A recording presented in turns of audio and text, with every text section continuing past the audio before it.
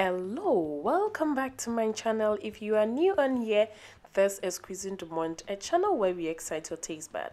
Today I'm going to show you all how I made this delicious abe nkatikonto, and this is a mixture of peanut butter, palm nut, and spinach, and the spinach is replacing kontomire. If I was in Ghana, that is what I would have used.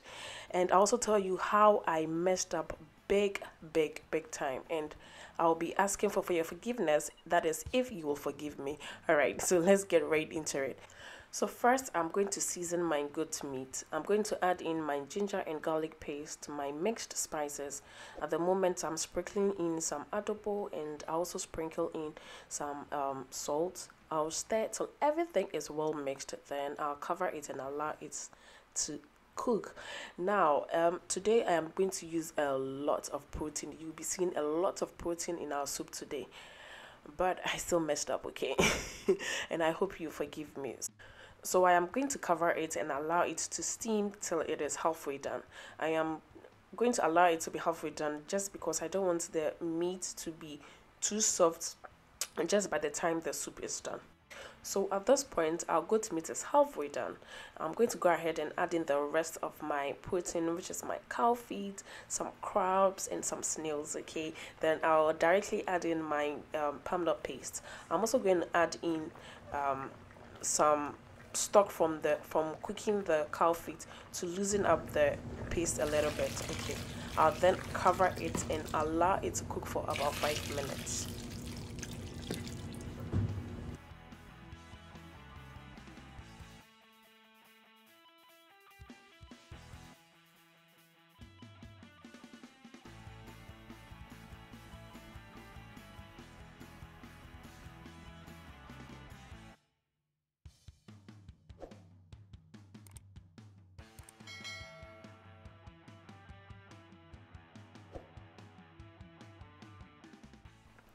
So guys, this is where I messed up big time.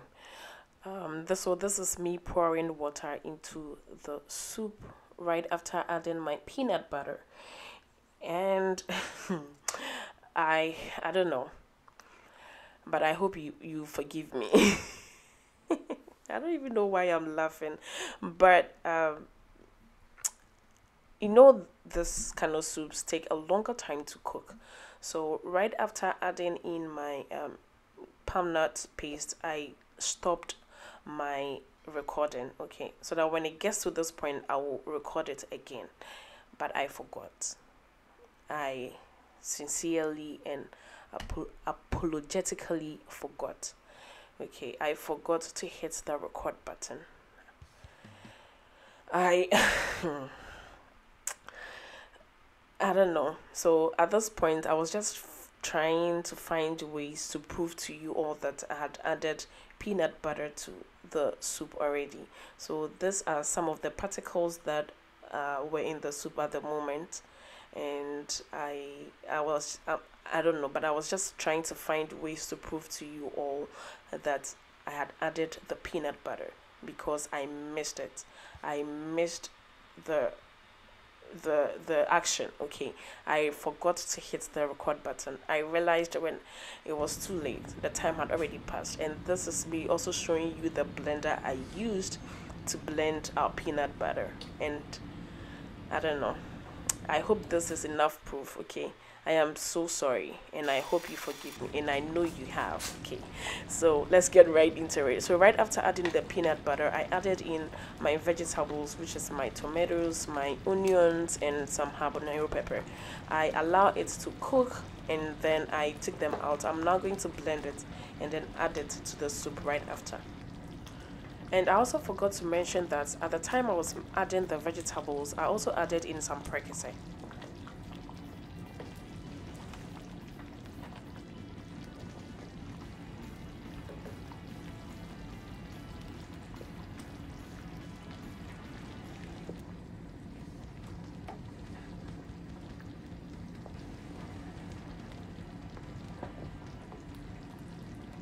I'm going to go ahead and blend all of my vegetables till they are smooth enough to add to the soup. So I'm going to pour it into the soup, and then right after I'll add water into the blender, rinse up the blender, and also pour it into the soup. Okay, so at this time our soup is has been cooking for about 35 minutes, and which is almost done. Okay, as you can see, it is almost done. So this is the right time to put in my garnishing ingredients and some fish. Okay, so I'm going to go ahead and add in some cut out onions and some garden eggs to garnish the soup, and also add in my fish. I'll also be adding in Koobi. Yeah, I don't know, salted fish. Yeah, salted tilapia or whatever it is called, sorry. And I'm going to allow the Koobi to release its salt, so I'm not going to add in any more salt at this point. I'm going to allow the salt from the Koobi to release itself into the soup, and then I'll later adjust the seasoning of the soup. Okay.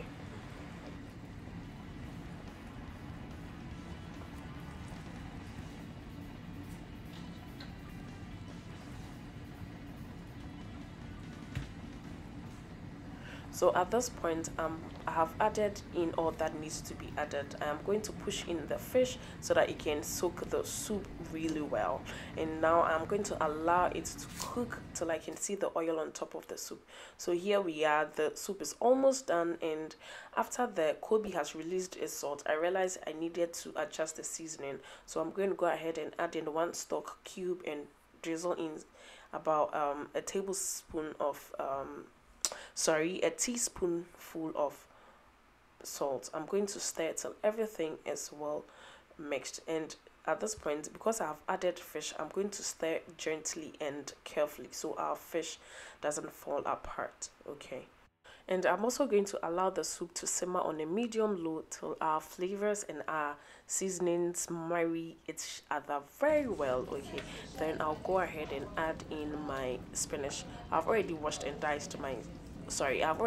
sliced my spinach, so I'm going to go ahead and add it to it.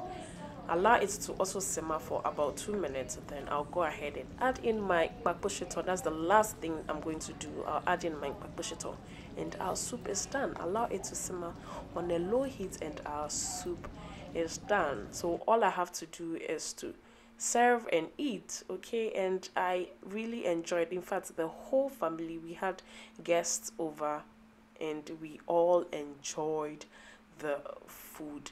We served it with some fufu, and we enjoyed it. Let me know in the comment section if you had forgiven me. Okay.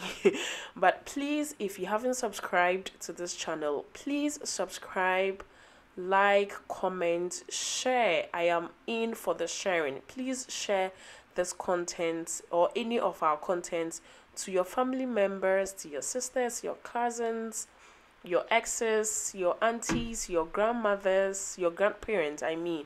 So please, okay, please share and let me know in the comment section if you have forgiven me, but I know you have. Okay, so till I see you all in my next video, always remember, in a world where you can be anything, be kind. Bye.